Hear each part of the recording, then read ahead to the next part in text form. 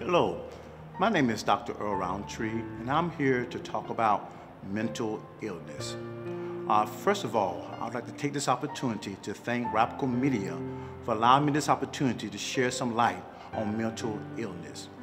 As you know, here, especially in our city of Albany, we have encountered so many deaths of our loved ones. The question is, how do we cope with this?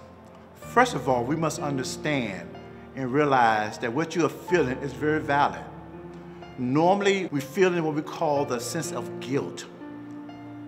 Why do I feel guilty? Because I wasn't there when my loved one passed away. I wasn't there to hold their hands. I wasn't there to comfort them in their final stage of life. And due to the virus, I was forbidden to even go to the hospital and be at their bedside. So there is a sense of guilt not being there with them during those last moments. And then again, that final kiss of goodbye that you want to give that loved one, that you were not able to do that because of the virus.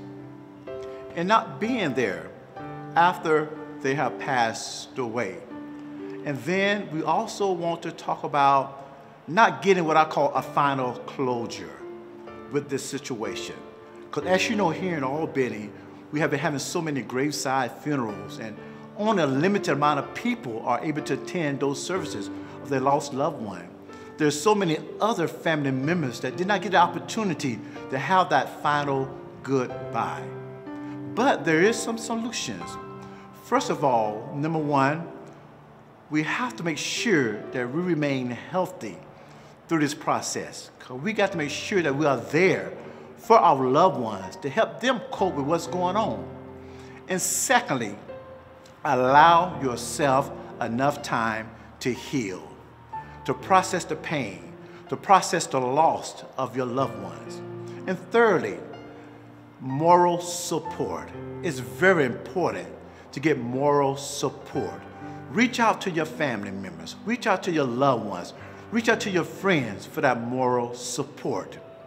And if all of that fails, seek professional counseling. Remember, they are here to help you walk through the process and the death of your loved one. I am so glad to have the opportunity to share a little bit of light on mental illness. Remember always to watch out for the signs and seek help as soon as possible.